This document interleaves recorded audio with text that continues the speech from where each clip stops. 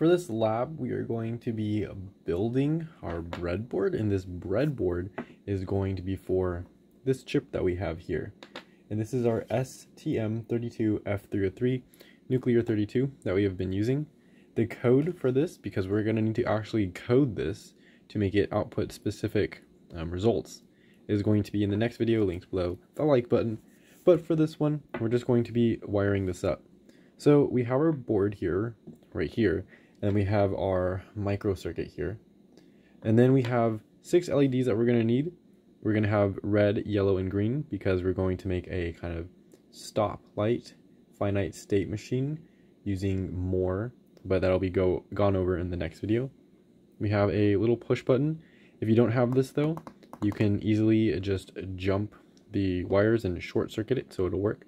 We have a 1 kilo ohm resistor and 330 ohm resistors that are going to act as pull-ups or pull-downs to pull the voltage down. We also have some jumper wires so that we can connect everything. The first thing I'm going to do is plug this into the board. So we're going to take this and push into the pins.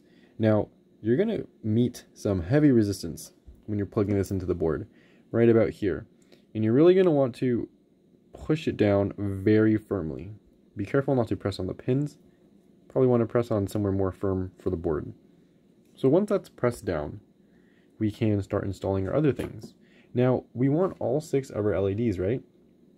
So we want the current to flow into the anode and out of the cathode. The anode is the longer side, the cathode is the shorter side. The cathode is also indicated with a little notch right here, so it's not fully circular all around. And so we can plug this in. How I'm going to want to wire this and wire it differently, this top rail is going to be the ground rail. And so I know that after this, we are going to have a resistor that pulls it to ground. So I'm going to want to connect this as so. The positive current is going to flow, or the current, no positive or negative, the current is going to flow into our LED this way. So I'm going to plug it in to the breadboard just like this, and it's going to go across the column. So it's fit in like this. And now we're going to do the same thing for the other ones. Now the order for this does matter, but it only matters for our code. It doesn't matter for when we're actually wiring up this breadboard because it won't affect whether it works or not. Make sure all the leads are correct, otherwise there will be a problem later and you'll have to debug it. And when you're using breadboards, you want to take your time and plug in everything correctly. That way you don't have to go back and debug it later, because debugging something like this can take a lot of time. So I'm just spacing it out just so I have enough room in between each of these. Again, even I am double checking each of these just to make sure I'm putting them in the correct spots. The gap isn't necessarily important. I'm just leaving a gap to leave a gap. The color order is only important for when we code this so that it acts like a stoplight, but again, it's not going to affect our circuit. We can notice that some of these LEDs are shorter, and we can see that some of these resistors are also really short compared to ones that I previously used, and that's because I've cut them just to make them shorter so they fit closer and nicely to the breadboard. Now from here, each of these are going to have a 330, and it doesn't have to be exactly 330 ohm resistor, but something that is in the low hundreds of resistance. It could be even slightly higher ohms of resistance. That way we can we can have the extra current go to ground, and so we don't destroy our LED. And so we're going to wire these all into the negative rail. That means that my negative rail is going to be the grounding rail. And so I'm going to put all these in here. I need to double check that because I couldn't see it. But all these resistors, they're going to be connected into the same column as the LEDs. You're going to want to double check that just so you don't like break your breadboard or anything. But these are going to go into the same column, and they're all going to go into the negative. Super important that we do this correctly, again, because we don't want to hurt our LEDs, because we are going to be sending, I believe, 3 volts into it, because we're using the 3 volt from the power pin from our Nucleo 32. And so this is in the right column, this is in the right column, and then this is going to go into ground as well. So now we can double check our connections. We can see that this one is grounded, this one is grounded, this one is grounded, this one is grounded, this last one is grounded, or the middle one's grounded, and also this last one is grounded. So once we've checked all of our connections, we can actually ground this.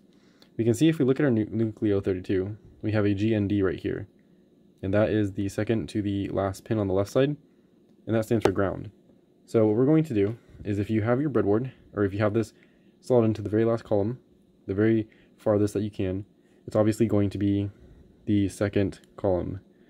So we're going to take this small cable that we have, we're going to go from our ground into our same column as the ground that our Nucleo 32 is in, because that's how breadboards work. And so plugging it in, we have now grounded our entire negative rail. Now, certain breadboards will have a break in the middle. This one does not, fortunately. But if it has a break, all we would need to do is connect a jumper wire in between to continue the current flow. From here, we're going to need to wire our little push button. Now, just for convenience, I'm going to have the bottom like this placed over here. Now, from here, we are going to have a 1 kilo ohm resistor, and it's going to go right here to pull away some of that current. And from here, we can start wiring things up. Now, we know that we want our D13, and if we are to look at a data sheet for this, the pinout online, it's going to be very, very simple to find. All we need to look up is like Nucleo 32F303 pinout. We can go on the website. Should be like maybe the first link or one of the images. You can go on their website and look it up. But the pinout for it is going to tell us where we want to hook these things up. And so our pinout is going to have us hook it up into the D13. So we're going to go from their D13. And when we code this, this is going to be input, right? Because we're taking input. And this is going to go into the same column as our resistor back here. So that is how that is going to be loaded. Next, we want to actually power this. We want to send power to our button, because without power, this is not going to work. So we're going to put that in the same column as our 3-volt power supply. We can see it says 3V3. That's the 3-volt pinout. And so now it's going to go into here, into the same column as the other side of our button right here. And so this is now an open circuit. When we close this, it's going to make a short circuit. The current is going to flow into our D13. So our D13, remember, when we plug this in, the power is going to go through this red current, through this red wire. The current's going to go through the red wire. It's going to go into here, and this is an open circuit, so it's not going to go anywhere.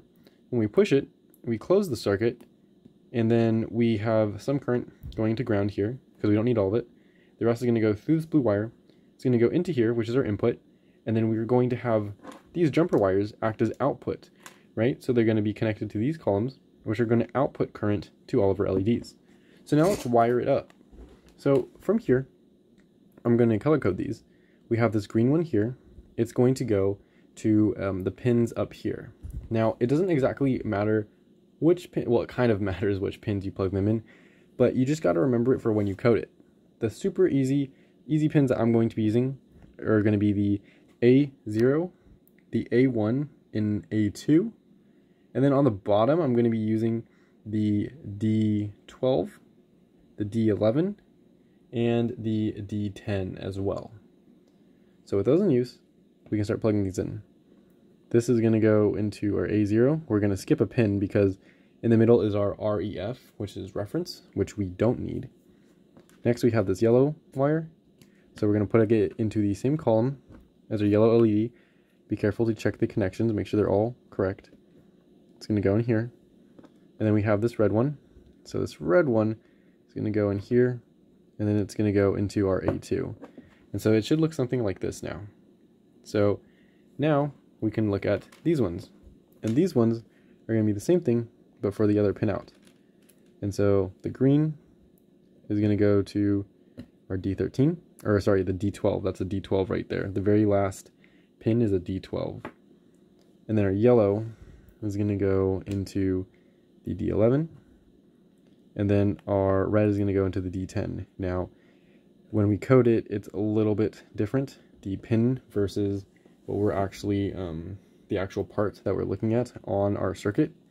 So just keep that in mind, and we'll look at that in the next video. But that is it really for this one. Just a quick overview. When we power this on, when we plug this in, we send power to here. What's going to happen is that power is going to go from this 3v3. It's going to go through this. It's going to go into our switch. It's going to go through here and into our switch. Now, from the switch, it's going to be an open circuit, so no current's going to flow through. Once we push this, it's going to become a closed circuit. Some of the current is going to go through this resistor. The rest is going to travel through here and into our board. And it's going to act as input. This is our input. This is user input, right? And so from this input, we have these other pins. We have these 3 pins up here, and we have these 3 pins down here. They're going to act as output. And so current is going to flow through these and into our LEDs, powering them. The excess current is going to flow into ground with this ground rail. And so that is it for our breadboard. Next we're going to be coding for this, and we might even come back just to see the results from our breadboard. But that is it for this part.